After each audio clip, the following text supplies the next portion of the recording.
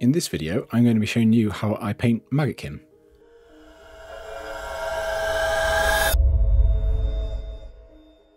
So for this tutorial, I'm going to be painting Otto Glott.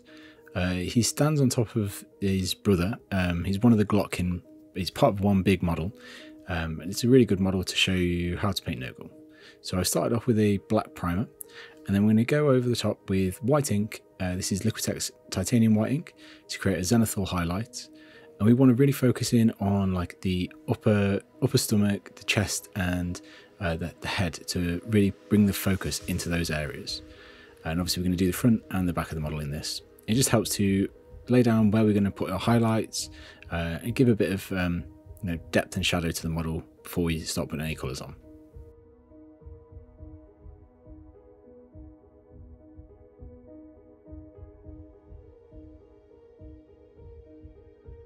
Once we've done that, we're going to take scale 75 pale skin. This is a really nice sort of like pale, sickly skin tone. And I'm going to put some into this little mixing tray and add in some airbrush thinner. Probably, well, you can see on the video, probably quite like 3 parts airbrush thinner to 1 part pale skin. And we're going to mix it together until we get into like a glaze consistency, you can see here. And I'm going to put that through our airbrush.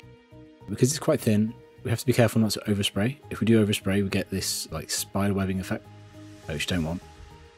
So we're just going to apply this all over to the skin, a couple of thin coats, and it's going to create a really subtle effect. So nothing too drastic, but it's just going to give that the skin a little extra tone there.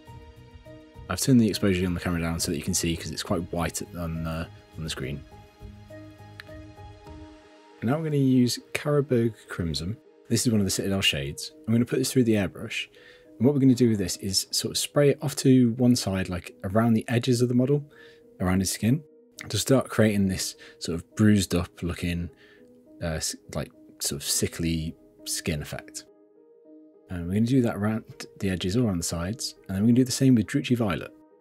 We want to leave sort of the upper chest part. So you don't want to hit that full on with these shades. You want to kind of just focus on the areas around the centre, but not the centre of the model itself. What this will do is draw the eye into the middle of the model and make it look like his stomach is like a really sickly sort of shine to the middle of the model. It just makes a nice effect. So we're going to go around the model and hit it with the Druchii Violet all around the outside. And then we're going to use a Thonian camo shade, and we're going to pick out some of the other areas that we haven't hit yet. We can go over some of the previous shades as well with this, and because they're quite thin and translucent paints, you can see the other colours shining through, and it creates like a nice mottled effect on the model as well.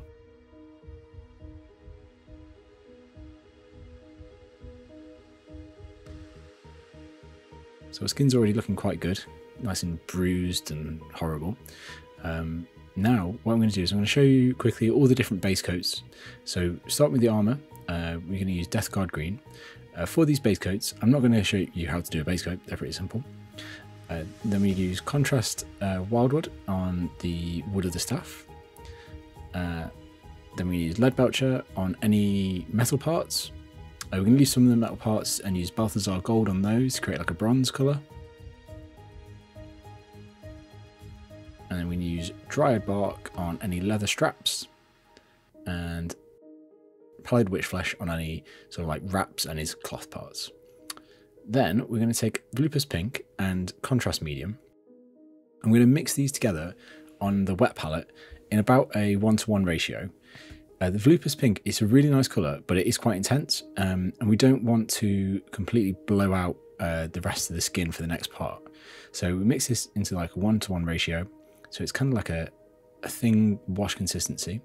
I'm going to start painting this into any areas like these, like like peeled away patches of skin, or like I don't really know what they are really, like horrible gross sores on his skin. So yeah, we're going to paint those into those, and also we're going to paint it into anywhere where the skin meets another material. So like this metal part, for example, or around like the leather straps, where the armor meets the skin. And what this is going to do is just going to help define the skin and the other areas, so as being separate different things.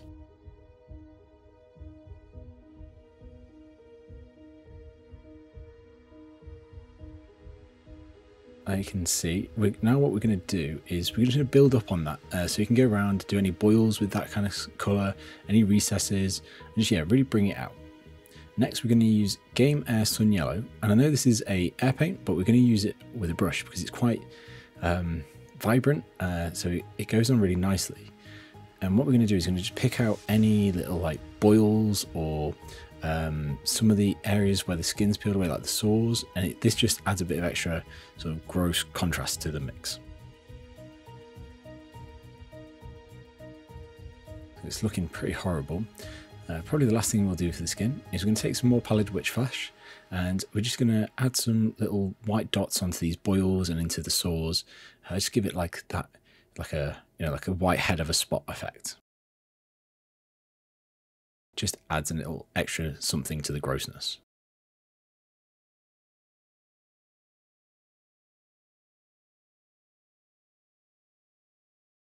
We're also going to edge highlight the bottom of these sores where the skin is. It just helps to define the difference between the sore and the actual like outside skin itself. So I've painted the horns now with Corvus Black, just a coat of Corvus Black, and we're going to highlight those with Incubi Darkness. So all we're going to do is put some of that onto our wet palette and then just paint the top half of the horns. Incubi Darkness blends really well with Corvus Black. Then we're going to add some Fenrisian Grey, and we're just going to edge highlight the front of the horns, probably from like halfway up to the top of the horn.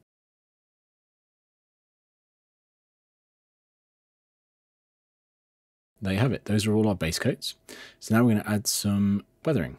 So first up, Streak and Grime. We're just going to use a cheap synthetic brush and apply this to basically any area of the model which is not skin. It doesn't matter if it gets onto the skin a little bit. We can always clean it up later with some enamel thinner, but we don't want to purposefully get it all over the skin.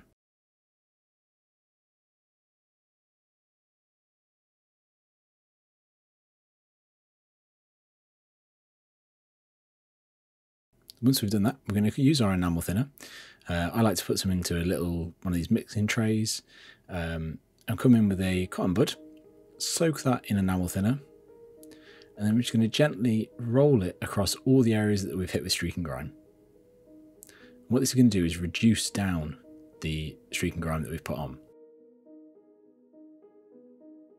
And once we've done that, we're going to use the clean side of the cotton bud, and we're just going to roll that across those areas again, and this is going to mop up any excess that's lying around. But it's going to leave behind this horrible, nice, streaking residue.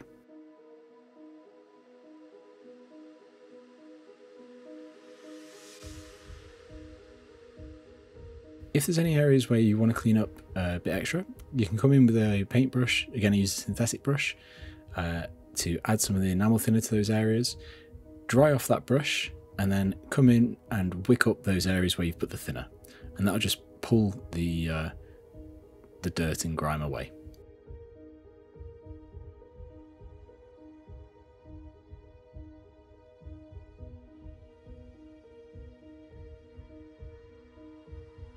If you find it's not coming away, just try a bigger, cleaner brush.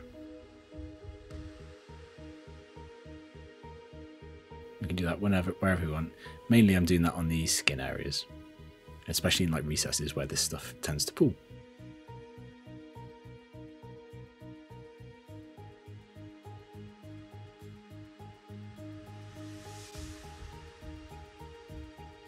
Now we're going to add some bright rust. So I use Trollslayer Orange.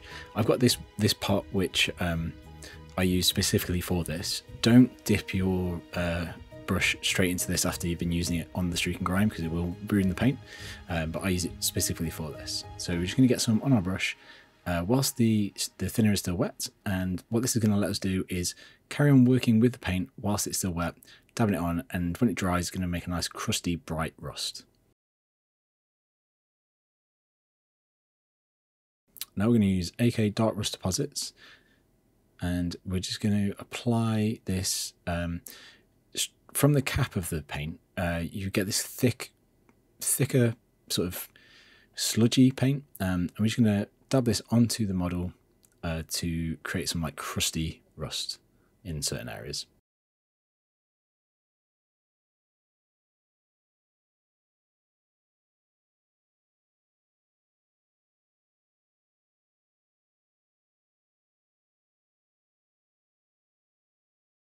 Next up, we're going to use Nihilak oxide. Same thing again. I use this pot specifically for this, so don't use your brush that you've been using on the thinner with this pot if you're planning on using it on anything else. And with this, we're just going to splatter some onto certain areas. Again, because the thinner is still wet, we can mop up any if we need to. It won't set like a normal paint will.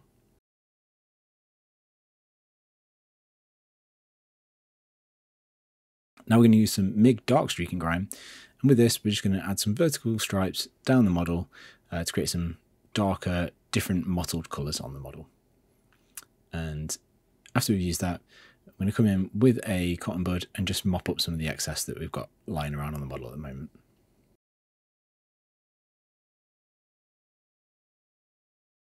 The reason we do this is because if we don't mop up the excess, we end up just obscuring all the details, and we want the model to still be detailed but dirty.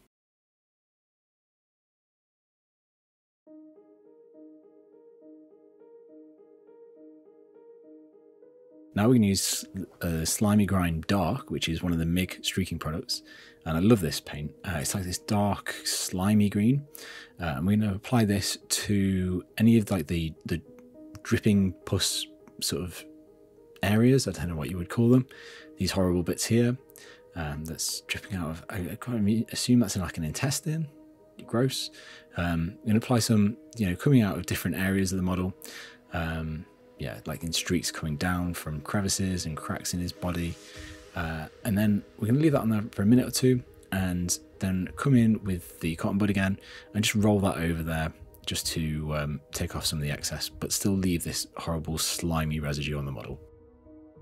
We're going to leave it. We're not going to clean it up on the drips of like pus coming out of the intestine thing, but just from like where we've left it on the model.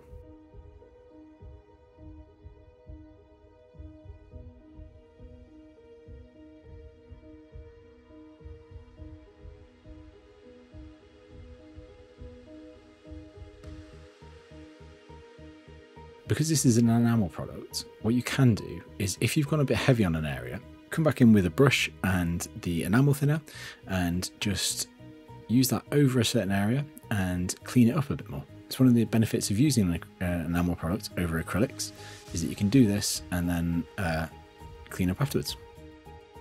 So now I've just given the model a quick blast with a hot hairdryer, and this is what it looks like. It's looking pretty good. There's just a couple of things that we're going to do to really make it pop now. The first, we're going to take a really thin brush. You don't have to use a thin brush, but I find it's really useful. So this is a 10/0 from Rosemary Co. So it's really, really mega fine brush. I'm going to take Nuln oil. You could also use like a black oil paint, and that would work too. And we're going to load up this brush, and we're effectively going to pin wash this model. So basically, what that means is we're going to use this black, and we're going to basically one line at a time, line any armor sections or areas where we want to create an extra bit of definition between two parts. So for example, it could be gaps on armor panels, it could be around the metal parts, between like the leather and the skin, between the skin and something else, or even to different parts of the skin. Just anywhere where you want to create some extra definition. Like this. The last part, we're going to use some Nurgle's Rot. I love this paint. It's a really, really useful paint if you just use it sparingly. And all we're going to do with this is add some to any of these like drip sections that are coming down off the intestine thing, the bit that's coming in under his arm as well, and any of like the sores on his skin. It just adds a little bit of extra like corruption and filth to the model.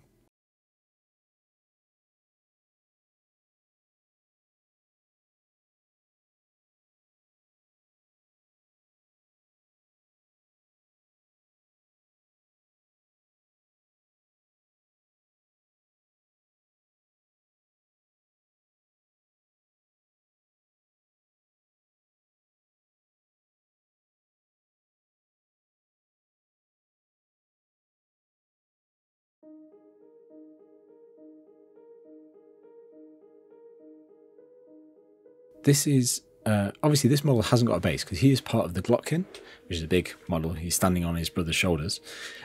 If you were to want to do something like a base on this, what you could do is look at how I do my my Black Templar or my Ultramarines bases, and just follow something similar to that. It's up to you really. I like to do really splattered muddy bases, but yeah, it depends on how you want to do them yourselves. And there we have it. I hope you enjoyed the video, guys. If you did, please give it a like and subscribe to the channel. It really helps. I've put a couple of affiliate links in the description below as well for different products that I use. If you click on those, it does give a little kickback to my channel, which helps obviously support me and what I do. And hopefully I'll see you next time. Thanks very much, guys. See you later.